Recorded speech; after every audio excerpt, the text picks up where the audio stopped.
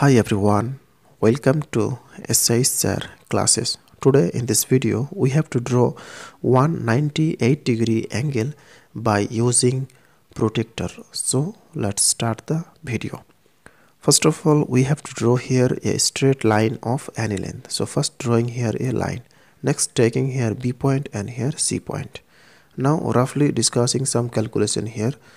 If we add 18-degree angle with 180 degree, then we can get 198. So this is 891.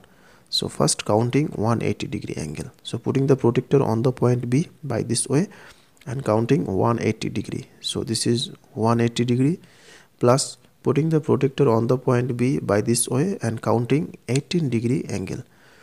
So here this is 180-degree angle and this is also 0 degree, 10, 15, 16, 17, 18. So by adding extra 18-degree angle with 180 degree, then we can get 198-degree angle. Now joining this side to get 198-degree angle.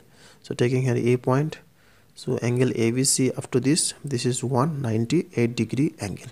So therefore angle ABC, so angle ABC equal to 198-degree angle.